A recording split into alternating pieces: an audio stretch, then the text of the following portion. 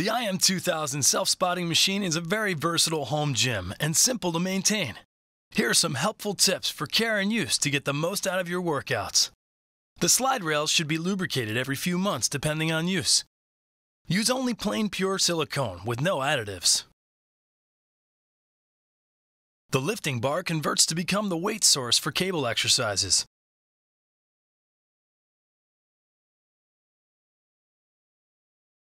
The low pulley crossbar swings into place for lower pulley movements and is a hold down for heavy lat pulls.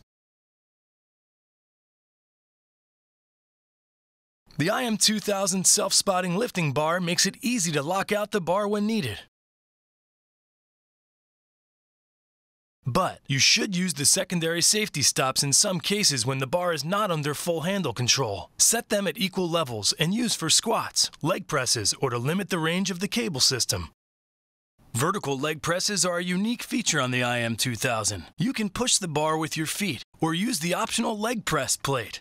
The safety bolt can lock the lifting bar into the slide rail holes for safe storage and for exercises like Roman chair and hyperextensions. The IM2000 can also be used for free barbell training.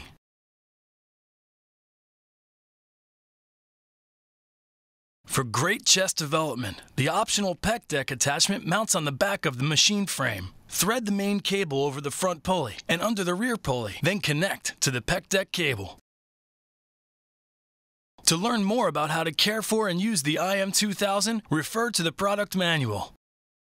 For more information, visit ironmaster.com.